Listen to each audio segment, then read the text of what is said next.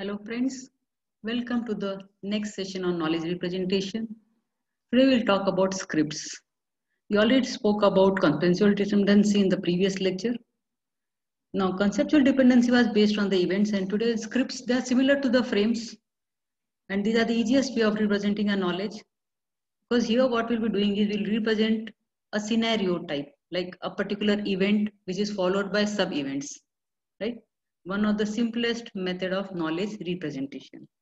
Let's look at what it is. So, script is a structure that describes a stereotyped sequence of events in a particular context. Stereotype means simple day-to-day life what we have, something typical which we know, okay, this is what will follow this. It is similar to a thought sequence or a chain of situations which could be anticipated, right? Which we can guess, okay, this is what will happen next. It uses a frame-like structure to represent the commonly occurring experiences like going to the college, eating in a restaurant, shopping in a supermarket, or visiting a doctor. These are some small events what can be represented using scripts. Thus, a script is a structure that prescribes a set of circumstances that could be expected to follow from one another, right? So we can guess, okay, what will be the next event. Now, what are the components of a script? You have an entry condition. Now, these are the basic conditions which must be fulfilled before events in the script can occur, right? Before the script to start, this is nothing but the prerequisite. Like simple example, if you want to catch a bus, now what is the entry condition? You must be standing on the bus stop. Now, results condition that will be true after events in the script occurred, but the person could catch the bus. Props, the slots representing objects involved in the events. Now, what is the object involved in the catching a bus? Bus is an object, right? Roles. Now, these are the actions that the individual participants perform. Now, what is the one? The one who wants to board a bus, he's an actor, right? Now, track variations on the script. Different tracks may share components of the same script. Now, since the sequence of events that occur. So, one script will have set of sequences, one after the other in a sequence. Now, if you can just remember the last time what we spoke in conceptual dependency, we have the same set of action symbols, right? What we are using here in scripts also. So, A trans, that is transfer a relationship, that is give. P trans, physical location of an object is getting transferred, you go. Propel, applying a physical force to an object. Moving a body part by the owner. Grab an object by an actor. Ingest, taking an object by an animal. Eat, expel from animal's body. M trans, transfer mental information. M build, mentally make new information. Cons is conceptualization. Producing, speak is produce sound. Attend, focus, sense organ, that is listen or see, right? So now the concept will be more clear once we look at the examples. So let us start with the very first example. So what is the first example? We are writing a script to withdraw money from a bank, right? The script title is withdraw money. What is the track? Track is bank. What are the props we'll be using? The objects will be using money, counter, form and token. Because to withdraw the money, you have to go to counter, and before going to the counter, you need to fill up the form. Once you fill up the form, a cashier gives you the token, right? Now, what are the roles here? These are the actors will be there in this whole scenario. First one is the customer represented with P, the bank employee E, and then the cashier C, right? What is the entry condition? Customer has no or less money and the bank is open, right? These are the prerequisites for the person to go and withdraw the money. What is the result? P has more money because he withdrew money, now he has more money. It's very simple. Now let us look at it in detail. Scene 1, customer entering into the bank. So customer is represented by P. P transfer, that is physical movement of the person into the bank. Now P attend eyes to E. That means P searches for the employee. Now he moves towards the employee. This is entering into the bank. Now scene 2, filling up the form. Now customers M trans, that is he signals to the employee. Employee hands over form to the P, that is customer. Customer uses pen to fill up the form. Then he fills up the form and he hands over the form to the employee. Now this is scene 2. Scene 3, withdrawing money. So now what? He goes, he searches for the counter, right? Through the eyes, he searches for the counter. He moves towards the counter and stands in the queue, right? He hands over the token to the cashier and cashier gives him the money, right? This is your scene 3.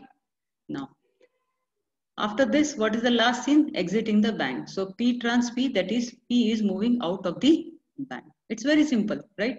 Scene 1, you enter into the bank and these are the events you carried out in entering the event. These are the actions carried out in filling up the form, actions carried out to withdraw the money, and action to carried out to move out of the bank. This is the script for withdrawing money from the bank. Right? Let us look at another example. Now another example is robbing a bank. To rob a bank, what you need a gun. You need to hold up a bank and then after that you need to escape with the money, right? So how do you write the script for this? Script is robbing a bank. Track is again a bank. Now what are the props used here? L is representing loot. G is the gun. B is the bag. And C is a car in which you will be running away after robbing a bank. Fine. Now who are the actors or the roles here? Robber, who is going to rob. Cashier is represented as M. O is the bank manager and P is the policeman. Fine, these are the rules. Now, what is the entry condition for the robber? Robber should be poor, who is going to rob it, right? And robber is destitute, means he is too poor, like doesn't have a penny. He is penniless, you can say. That is why he wants to rob the bank. What is the result? R has more money because he already looted the bank. He robbed the bank. Manager is angry because O is represented by bank manager. M is in the state of shock. Who is M? M is the cashier. Is in the state of shock and policeman is shocked. Right? It's a simple script for robbing a bank. Let us look at it in detail. There are 3 scenes. Getting a gun. So to get a gun, what you do? The robber moves into a gun shop. That is P trans, physical movement. Right? And then he thinks of the choice of gun, which type of gun he wants to buy. He makes a choice and he buys the gun, right? This is a simple getting a gun. Now after getting a gun, the scene 2 comes. I forgot to write here, go to scene 2. Now, scene 2 is holding up the bank. To hold up the bank, what happens? The robber runs, walks into the bank, that is P trans, physical movement. He searches, he looks at, right? Where is the cashier, where is the manager, and where is the policeman standing in the bank? Then he moves towards the cashier. He takes the gun out, he grabs the gun, right? And the robber points the gun towards the cashier. Gun for G, M is the cashier, right? Now, then he says, the robber says, give me the money or else, to the cashier. Now, the policeman comes into the picture. He says, hold it, hands up to the robber. Robber takes the gun out and shoots with the gun. Now policeman, the bullets from the gun. Policeman gets injured with the bullets from the gun. Now cashier transfers all the loot to R, that is robber. Robber puts the loot into the bag B. Then robber moves out of the bank, that is P trans exit. Bank manager raise an alarm, right? Now go to scene 3. Go to scene 3 is get away. So robber P trans C, that is robber physically moves out with the carry away car. See. Isn't it that simple? Robbing a bank with only 3 scenes. Now let us look at another example, that is visiting a restaurant. Now what are the objects here or the props here, that is tables, menu, food, money, etc. Roles or the actors here, customer, waiter, cook, cashier, owner. What is the entry condition? Customer is hungry and customer has money. Otherwise, you won't come to the restaurant. Now, what is the result? Customer is not hungry. Customer has less money and owner has more money. Why? Customer ate the food, so he's not hungry. He paid money. He paid the bill, so he's less money now and owner got more money. What may be the scene? Scene is, first scene is entering, that is entering into the restaurant. So customer enters the restaurant, looks at the tables, decides where to sit, moves towards the table, and then customer sits. Second is ordering. That is, waiter brings the menu. Let us look at the whole thing in a single screenshot. The data I have taken, the screenshot is taken from the lecture notes on knowledge representation by Philip Cohen, right? And even you can look at the reference here. So I'll not discuss it in detail because you already know now how to read script. Now props, roles, entry condition, and results. See here, customer is pleased is optional provided he likes the food, and now owner has more money, right? Entering, he enters into the restaurant, then he orders, right? When he's ordering, there are so many subtasks involved in it, right? Then it is third scene is eating, right? And fourth is exiting.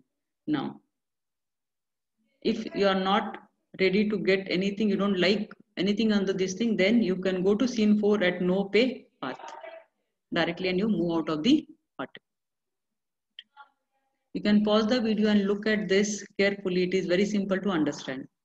As per the two examples, what I have already explained to you all. Fine.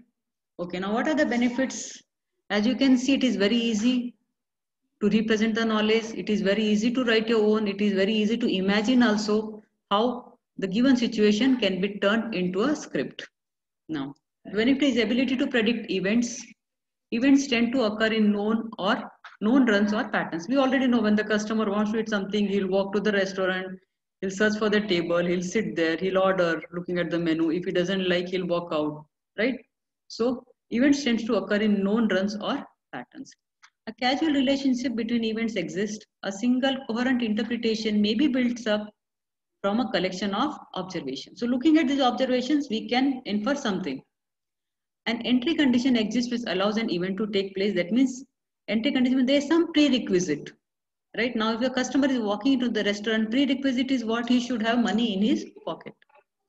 Now, prerequisites exist upon events taking place. Example, when a student progresses through a degree scheme or when a purchaser buys a house. Now, let us see if it has any limitation. Of course, it is less general than frames. May not be suitable to represent all kinds of knowledge because here you can represent something which is stereotype, which is very common and we know, okay, this is what will happen. But you cannot apply this to all types. I hope the script was clear. It is the simplest knowledge representation technique.